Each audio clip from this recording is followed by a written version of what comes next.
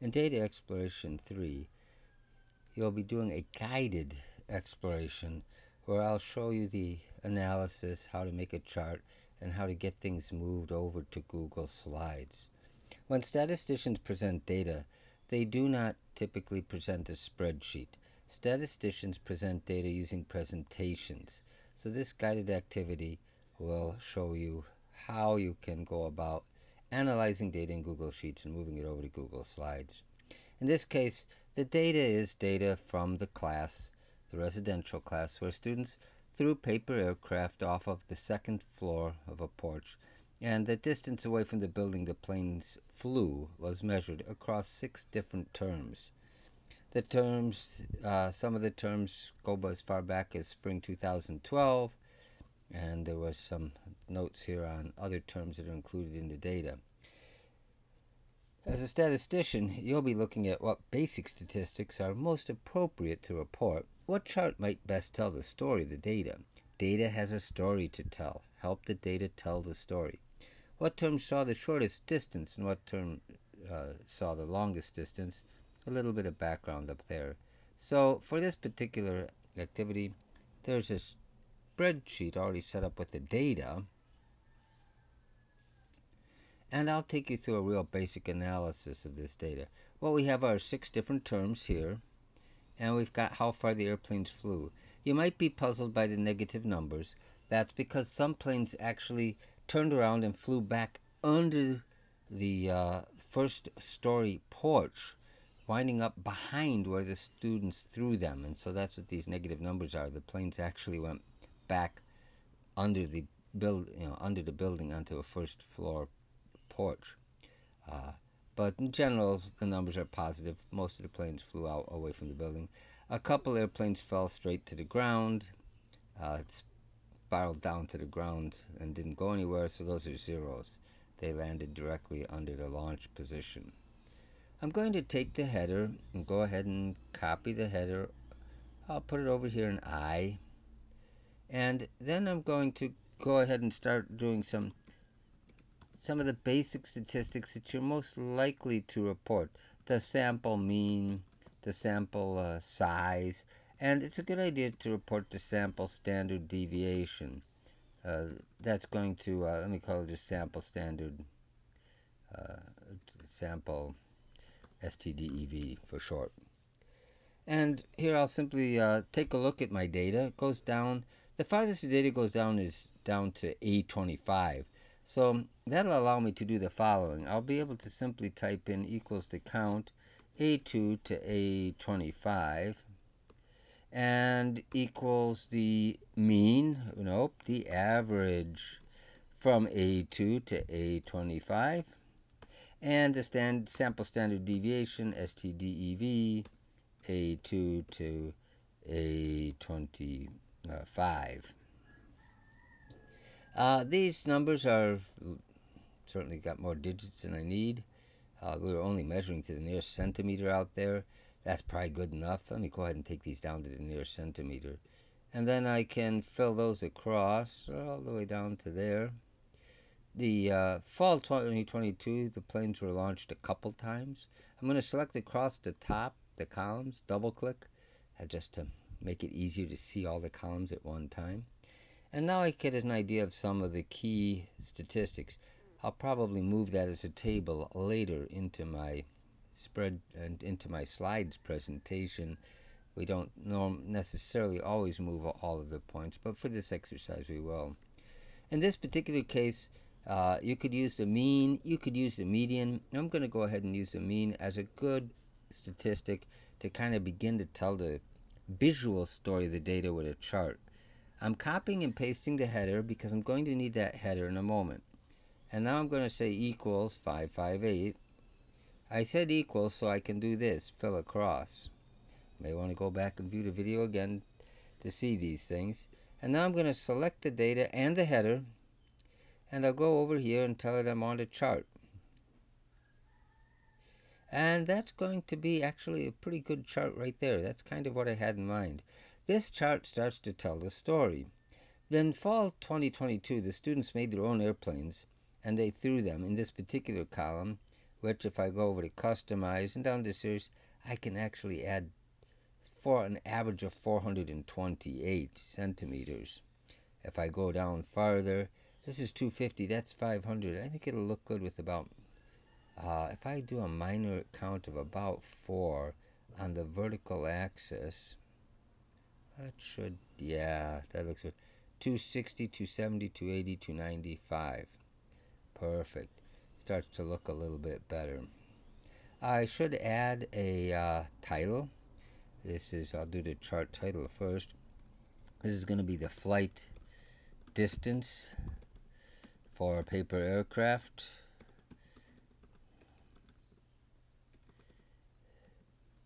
And I should probably clarify that it is a mean flight distance for paper aircraft. It's good to have a horizontal axis title. That's the term. And a vertical, it's always good to have a vertical. This is the mean distance in centimeters. Those are in centimeters, by the way. They're measured in centimeters.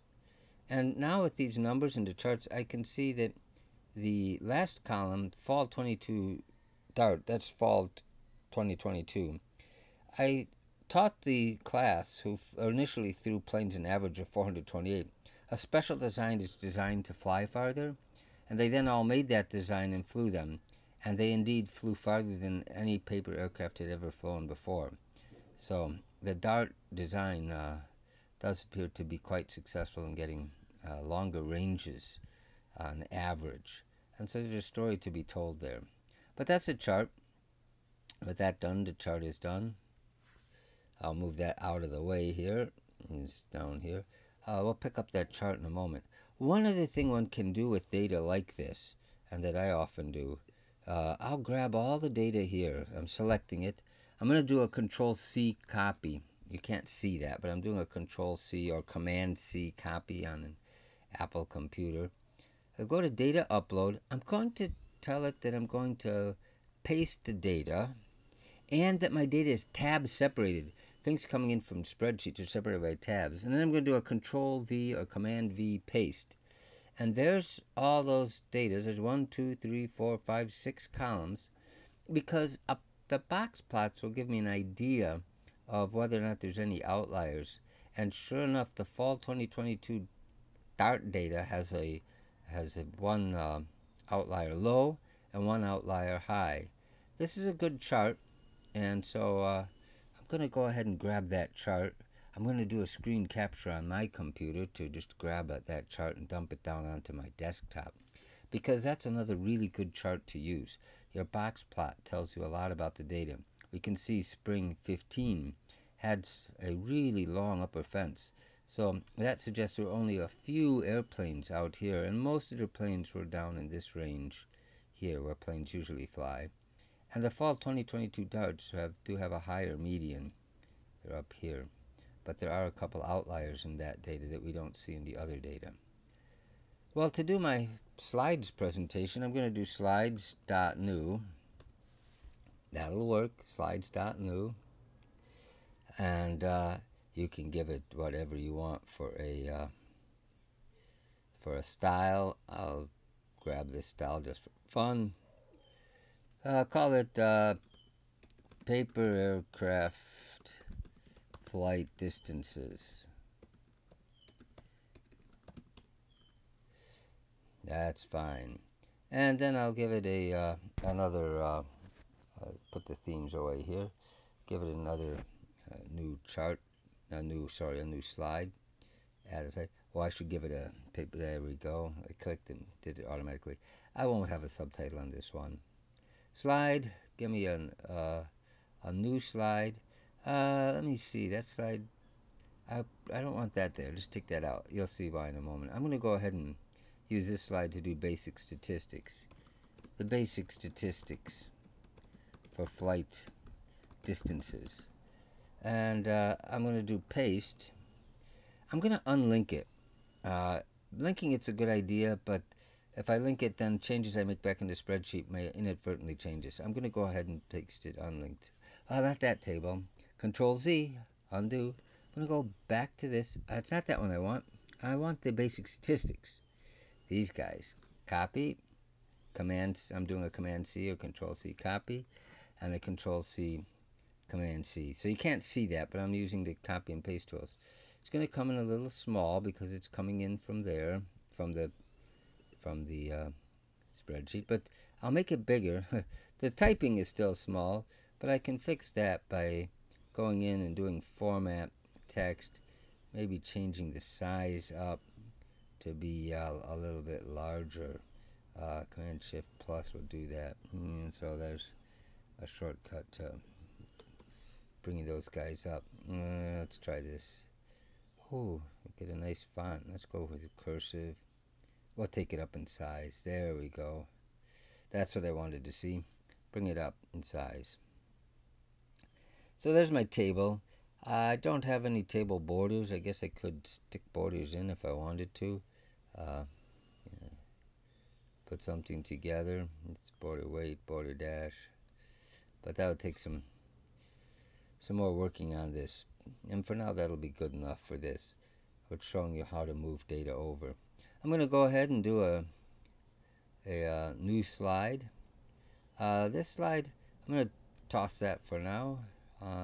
This is the box plot of the 6 terms. I did that box plot, so I'm going to go ahead and go to Insert, Image, Upload from Computer, grab that screenshot. It's off screen, but there's an open button off screen. There's that. That's a nice chart. It shows the,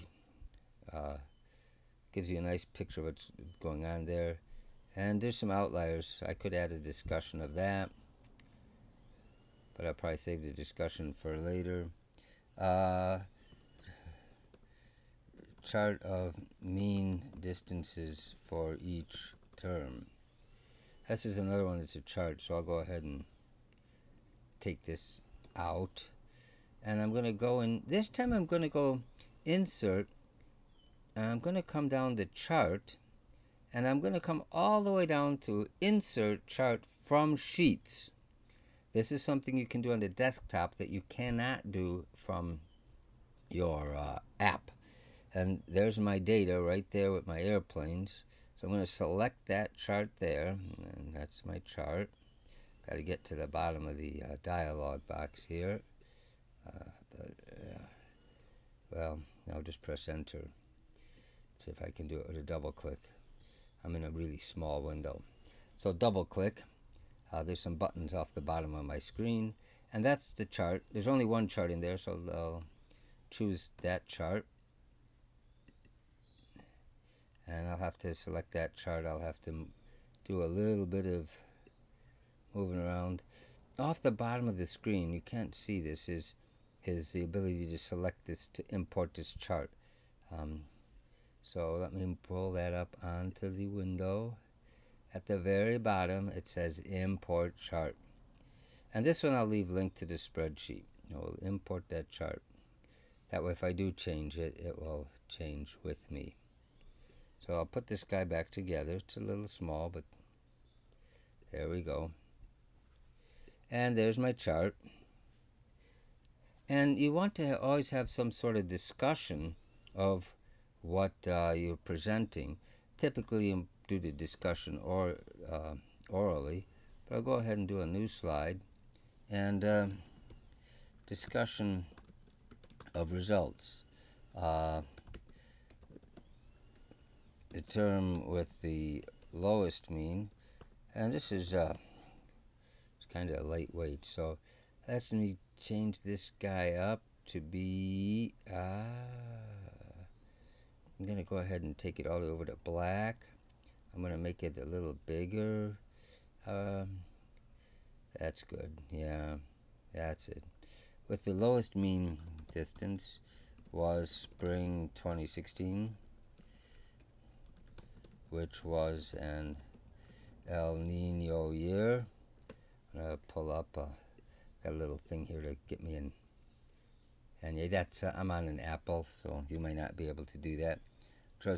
Don't worry if you can't get that little N yet, but it's El Niño. It's a Spanish letter, which was an El Niño year. That's in the description back at the assignment. which was an El Nino year, and for which there was a headwind. The longest distance was the second set of flights using a special dart design in 2022. I can also talk about any other data, anything else that the data is telling me, anything else that might concern us. The 2022 dart data was the only data with box plot outliers. And if there's other things, now often we'll be also telling the audience what they should draw from our study and whatever research. But here I'm just trying to show you how to get from sheets over to slides and set up a slide. I'm in Google Slides, I'm in Google Sheets, and that's how you can get stuff over, including charts. Either you bring them up from your desktop or you import them from a sheet. Go back and watch the video again. You can see how to do each of these different steps. Your job is to simply produce the same thing that I produced here. That way you can practice the process. The goal here is to practice the process of going from a spreadsheet over to slides. It's the slides that you then submit. When you go to submit here in 3, when you do your submission, you're submitting this. You can submit it using the LTI 1.3 method, or if that doesn't work for you, you can also download this. You can download it as a PowerPoint or a PDF, and then you can simply upload it into Canvas to submit it. But you can also submit it through the LTI 1.3. That should also work for you. But if it doesn't work for you, do use the download, and then you can import the slides. And these slides you can show. You can download them locally, so they're available offline if you wish. But you can also download them as a document. And you can show them, if you're online, you can show them anywhere. You can go right into slideshow. And then it'll be in the full slideshow mode where it'll use your whole screen.